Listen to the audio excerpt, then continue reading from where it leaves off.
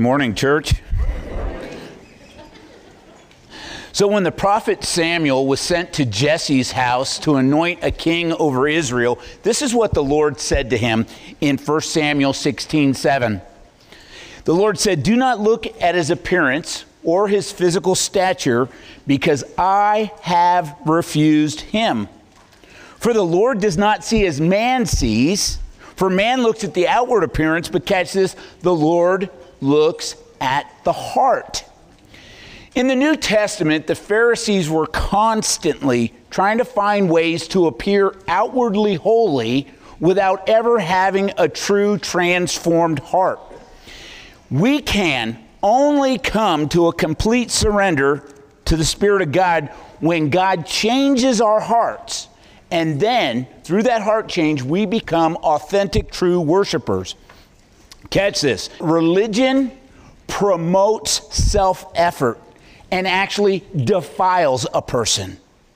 Because religion can only address behaviors. But a relationship with the Lord Jesus Christ changes our hearts and then makes us free so that we can love him and worship him for who he is. And again, none of this can happen without a complete heart change. You can't fix the old one up. Listen to this statement and think about it as we go through this message. It has been said that the wicked think their sin is nothing. The moral think that their sin is small. And the religious think that their sin is manageable. But all sin is against God, and only he can cleanse and transform us. Keep that in the back of your mind as you open your Bibles with me to Mark chapter 7 as we continue in that verse-by-verse study. Last week, let me catch up real quick. Remember that immediately after they had finished serving the crowd, Jesus made the disciples get in a boat and go over to the other side of Bethsaida without him while he was up on a mountain praying. And in the middle of the night, we're told that the disciples were straining at rowing. And Jesus is up there praying, but he was well aware of what the disciples were going through. Jesus is always present. All Jesus is waiting for is us to cry out to him for help. And at this point of the narrative, this is where Peter asked Jesus, "Lord, if that's you, bid me to come." But Mark kind of omits that part out. And so Peter displays this radical faith.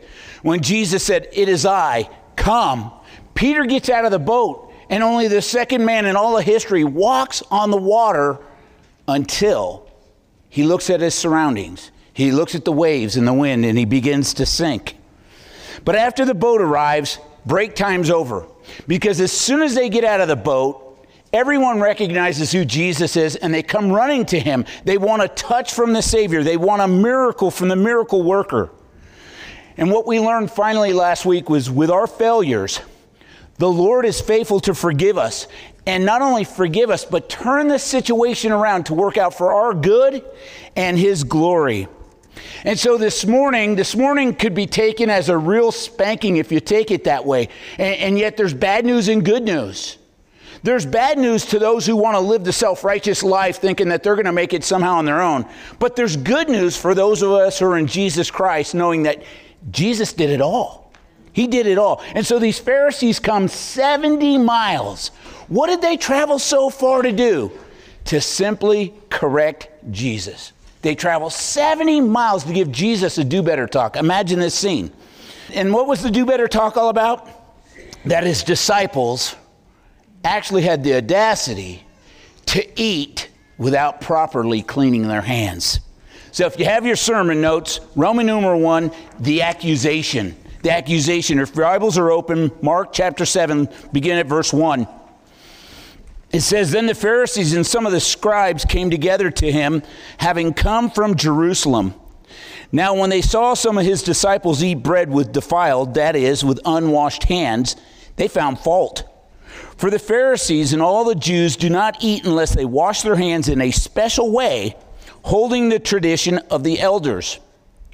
When they come from the marketplace, they do not eat unless they wash. And there are many other things which they have received and hold, like washing of cups, pitchers, copper vessels, and couches.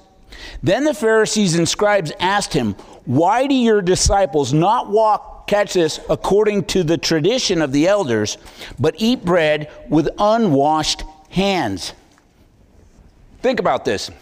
Have you ever met a person that comes to you with a question that's really not a question at all? Right? I have a question for you. And before you get the answer out, right before then, they already have 8 more questions and 9 more comments, because what they're really wanting to do is argue.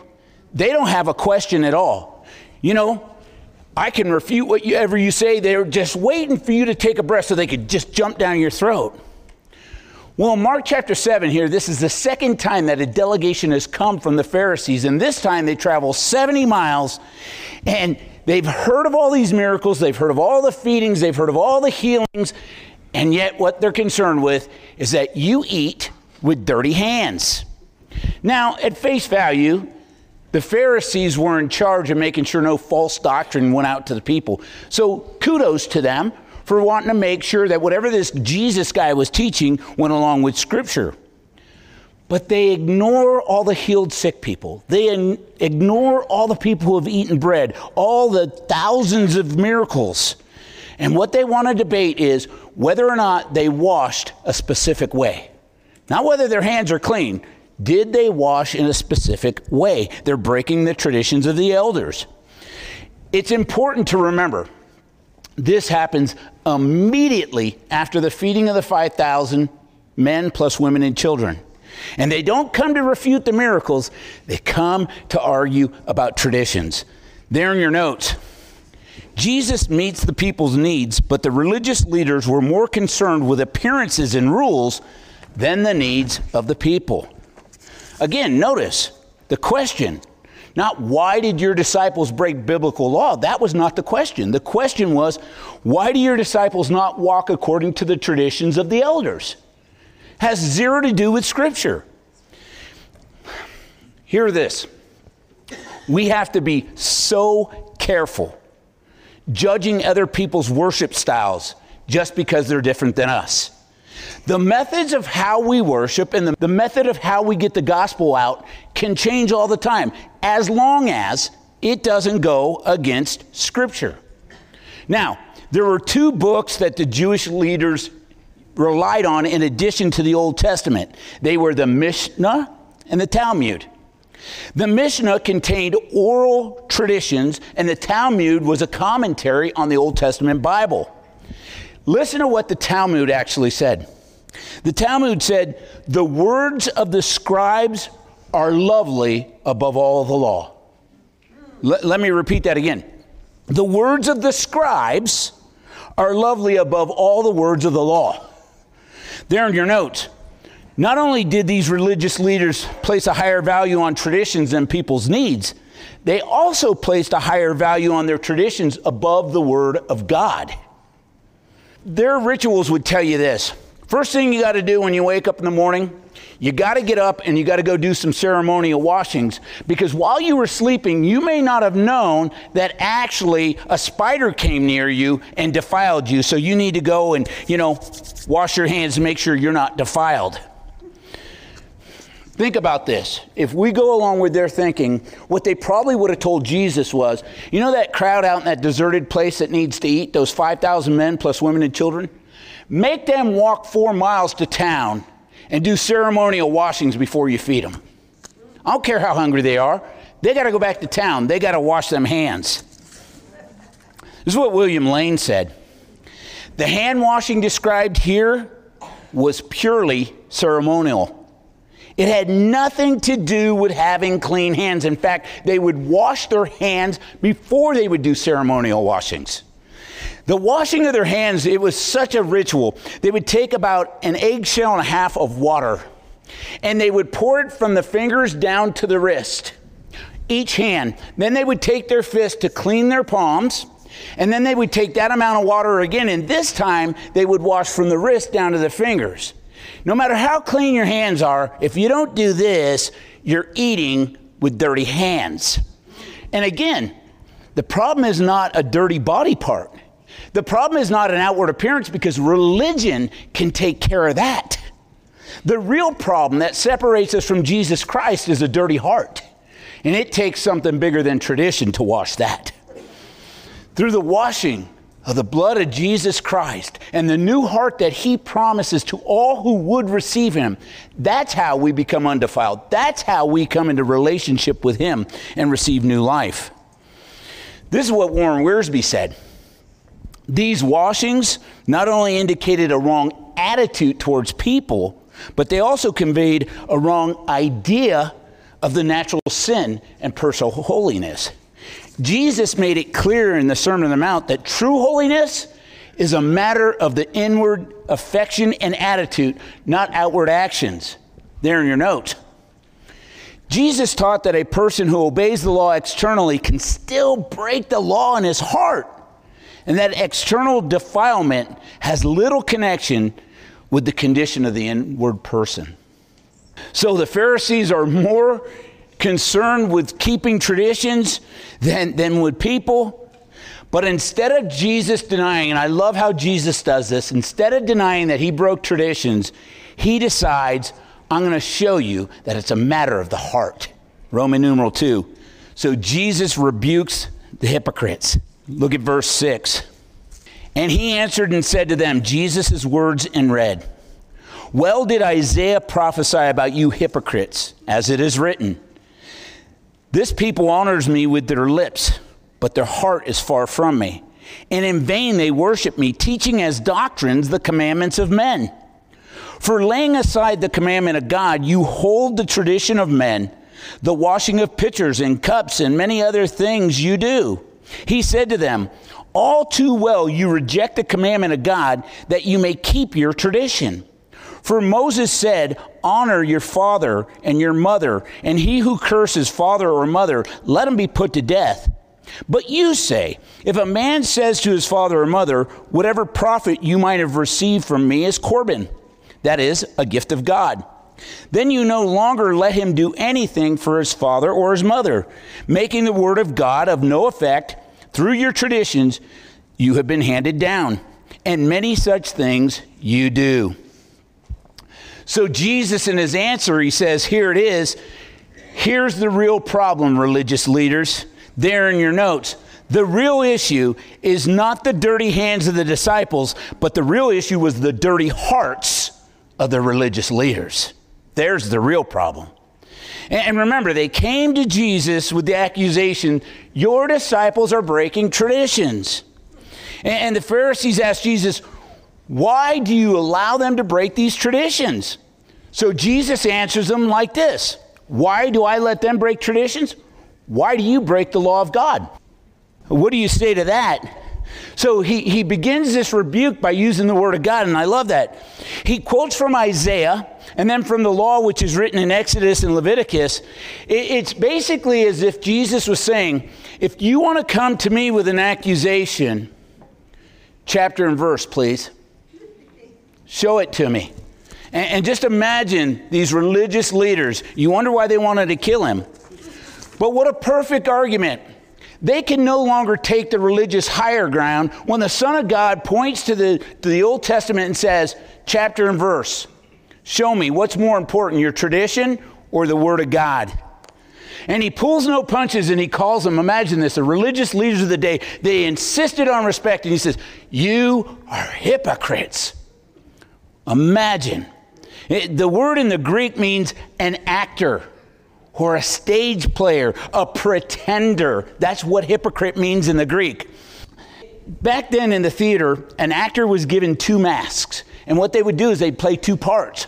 They're playing one part, they'd put a mask up. They're playing the other part, they'd put the other mask up. Think about this, there in your notes. Once we are in Christ, we're a new creation. When we behave like the old man we were before Christ, we are a play actor, which is the very definition of a hypocrite. When we act like somebody we're not in Christ, when we act like that old person, we're actually putting on a mask and playing the hypocrite. And Jesus tells these religious leaders, you know, that prophecy in Isaiah 29:13 was written about you. These men are like professional Christians. They know all about the Lord. They just don't know the Lord. And so let's talk real quick about the three things that he accuses them of. The first one is they honor me with their lips. What he's saying is there is no connection between the words that you say and what's really going on in your life. You honor me with your lips, but with your heart, you're far from God. I can't hear what you're saying because I see your life. The second one's even worse. In vain they worship me. Vain worship, what does that mean? Well, the dictionary definition of vain means useless. Catch this.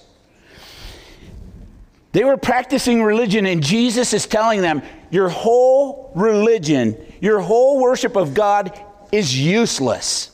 And again, you wonder why they wanted to kill him. Imagine how angry they would be. Since I was a little kid, I've been practicing Judaism. And you're telling me that everything that I've done towards God is worthless. Your whole life's accomplishment, useless.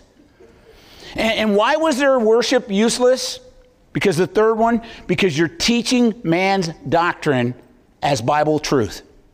You're teaching traditions as Bible truth. Again, they valued their traditions over the very word of God. Now, this is key. And I thought about that this week, and I thought, man, why was that so harsh? Well, here it is. This means that true worship is connected to true doctrine. True worship, authentic worship, is connected to true doctrine. Biblical doctrine is important for every Christian, every Christ follower. We might say, oh, that's no big deal. So they this and so they that. No, it's a big deal. And let me explain. Jesus told the woman at the well in John chapter 4 that God is spirit, and those who worship him must worship him in spirit and in truth. So the Lord is saying authentic worship is connected to not only the Word of God, but to true doctrine. So if we see something that's not normative in Scripture, it should not be practiced in a worship service. Period. End of sentence. But then Jesus gives them another example of their hypocrisy. Look again at verse 11. And he says, but you say, if a man says to his father or mother, whatever profit you might have received from me is Corban. That is, it's a gift of God. What's Corban? Great question. So glad you asked. Corban was where they would dedicate an offering to the temple. And these leaders, basically what they would do is they would offer an offering to the temple, but they'd hold on to the money. So let's say I got $5,000 in the bank. What I would do is say, I am dedicating that to the temple the day I die. So my mother or my father would come to me and say, Rich, I have a need. And I would say, oh, I'm so sorry. You see, I've given that as a Corban offering, so you can't have it. What they were doing was selfishly keeping their money and claiming it as a Corban offering. So if there was truly a need from their parents, they could turn them down. And what he does is he uses the law of Moses and says, honor your mother and your father. What do you mean? You guys use this fake Corban offering to say you're so righteous so people around you go, oh my gosh, they dedicated $5,000 to the temple. Aren't they righteous? Aren't they wonderful?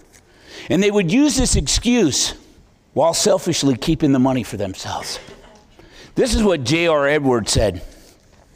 A man goes through the formality of vowing something to God, not that he's going to give it to God, but in order to prevent someone else from using it. They were making the Word of God of no effect because of all their rituals and traditions. And they were making the Bible null and void is basically what they were doing. Catch this. Rituals without a relationship with the Lord Jesus Christ are worthless. A relationship is always the way to God's heart. There in your notes, without a personal relationship with the Lord, our rituals are good for nothing. The traditions of man should never be given higher precedence than the authority of the Word of God.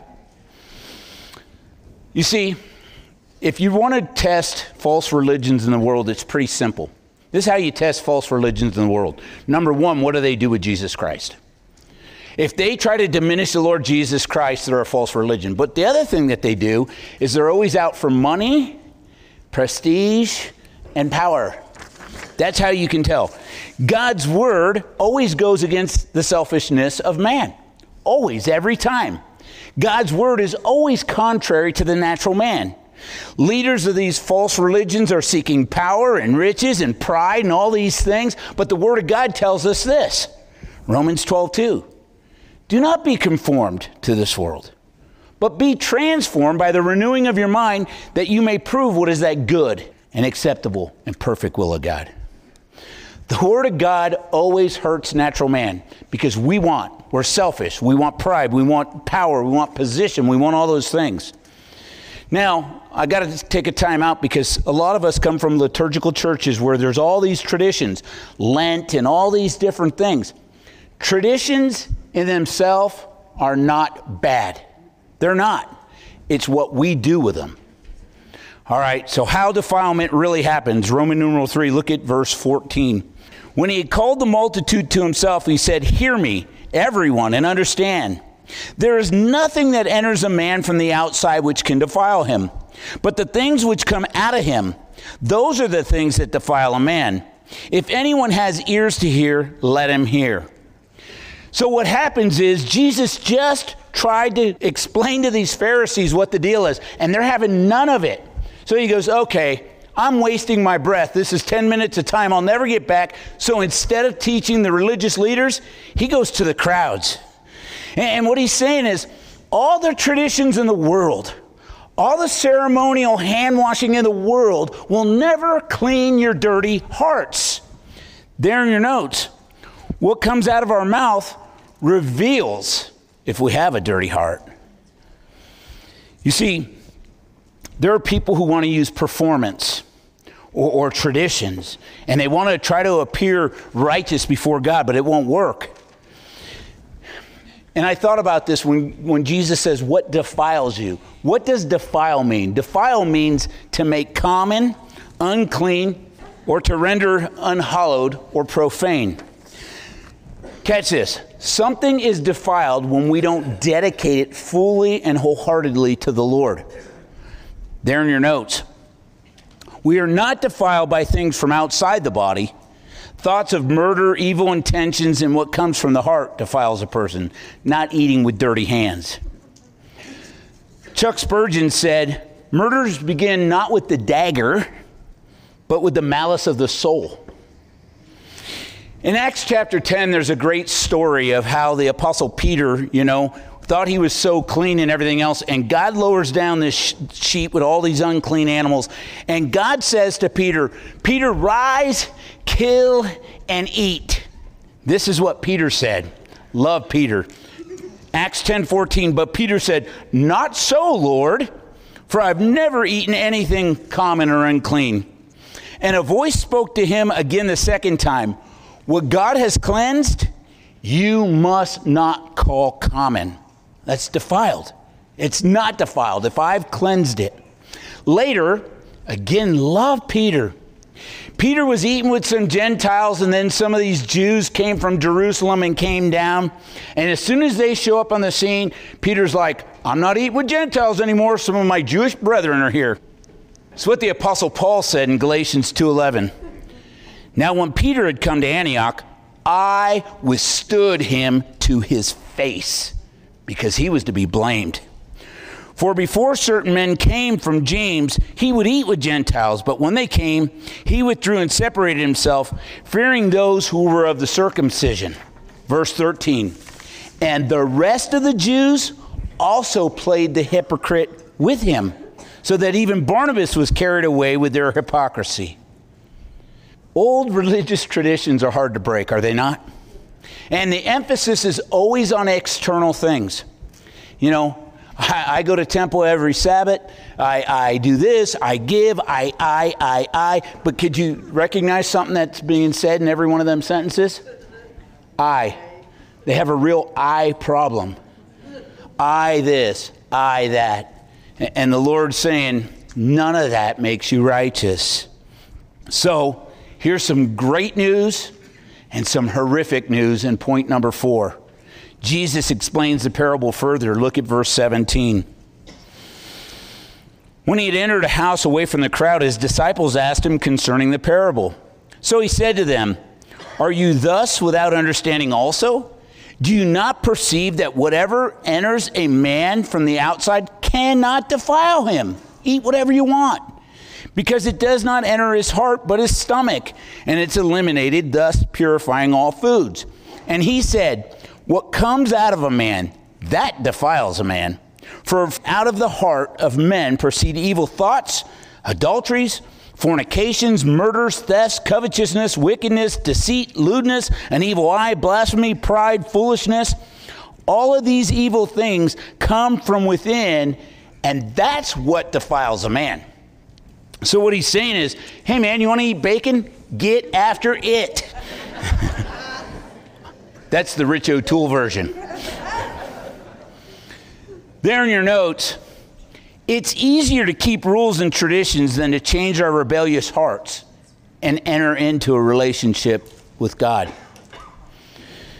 So, first some bad news, and then some good news. We have this whole list of things that Jesus just said. This is what comes out, this is what comes out, this is what comes out. And so let's talk about a few of those things, because this is bad news for some, but it's great news for others. Nate Holdridge said, Jesus said that the sinful heart produces sexual immorality.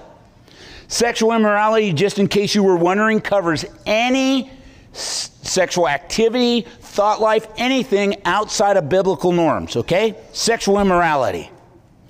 But Jesus cleanses us and gives us a new heart. Jesus said the sinful heart produces theft. Before Jesus changes your heart, right? Think about this. We were bound to take something that wasn't ours. We were bound to be lazy at work. We were bound to cut corners. But when Jesus changes your heart, he turns that idea of theft into generosity. And we want to give to others. Jesus said the sinful heart produces murder and takes the life of the innocent. It's like Cain wanting to kill his brother. But when Jesus changes our hearts, we begin to build others up, placing them higher than ourselves. There in your notes, Jesus said the sinful heart produces adulteries, and we must be careful because everyone is capable of causing long-term pain in exchange for short-term pleasure.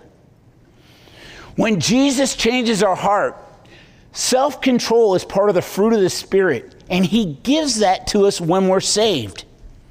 Jesus said the sinful heart produces covetousness, which is a desire for the exploitation of someone else's goods, having more than we should.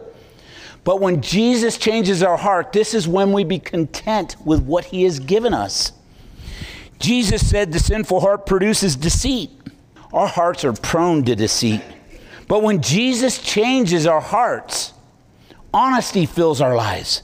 If you have a problem with lying before you become a child of the living God, you should notice that lying is difficult after you have the Holy Spirit living in you. He said that the sinful heart produces sensuality. This is a life that has no restraint. Whatever feels good, do it. But when Jesus changes your heart, you begin to grow spiritually. And you get sensitive and realize that you want to live a life that honors God.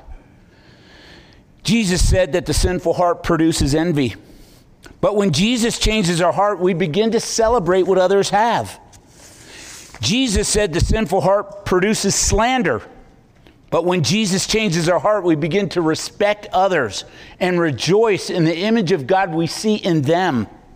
Jesus said the sinful heart produces pride, but the gospel says that Jesus Christ cleanses us with his own blood. There in your notes, Jesus said that he came to earth to rescue us from our unclean hearts. Jesus also said that he would make us clean by dying in our place and rising from the grave. Jesus said that whoever believes in him will receive a new heart, and they'll be clean, truly clean from the inside out. And so what can be done about our defiled hearts? 1 Corinthians 6:11. Paul very clearly said, "And such were some of you, but you were washed, you were sanctified, You were justified in the name of the Lord Jesus Christ and by the Spirit of our God. In our passage this morning, very clearly, Jesus is trying to show how we're defiled. The reason why is because we were not fully devoted to God and God alone. And let me go back to that statement I said when I first started. The wicked think their sin is nothing. The moral think that their sin is small. And the religious think that their sin is manageable. There in your notes, religion always promotes self-effort and turns people into hypocrites. But relationship with God through Jesus Christ gives life. So what can be done about our defiled hearts? It has everything to do with being washed by the blood of Jesus Christ. I want to end with this statement by Kyle Idleman out of his book, Not a Fan. Fans have a tendency to confuse their knowledge for intimacy. They don't recognize the difference between knowing about Jesus and truly knowing Jesus. And in church, we've got this confused. We establish these systems of learning to teach us all this knowledge, but we don't have an intimate relationship with the Lord. Once you intimately know my Jesus, then you will love him with all your heart, all your soul, all your mind, and all your strength. It can't happen from knowledge, and it can't happen from works. It's through the washing of Jesus Christ that cleanses all my sin. And he promised to give me a new heart if I would simply by faith receive his free gift and respond to him. Again, religion defiles, but a relationship makes us free to love him and worship him. And once we receive that free gift of salvation by faith, we're promised new life. We're promised eternal life and freedom that you can't believe. All those things that the old heart wanted are all fulfilled in Christ. So now as we go back into worship, my encouragement to you is this. Jesus Christ paid it all that we might have relationship with him. Not that we would use grace as a license to sin, that we would be one of these sloppy grace people that we just take advantage of the blood that he shed for us, but rather that we would rest knowing that he loved us so much that he was willing to be brutalized and put on that cross so that our sins would be forgiven, and now we could be free to live for him, not free to use it as a license, rather live for him full on. Once again, let's pray one more time, and then let's go worship the King. Thank you for listening, and we hope that you are blessed. If you'd like to find out more info about our church or any other resources like sermon notes or things like that, you can check out our website at livingfaithklamath.com. Make sure, if you haven't already, to subscribe or like us on whatever your favorite podcast app is. You'll find us at Living Faith Fellowship Klamath Falls. Again, be blessed.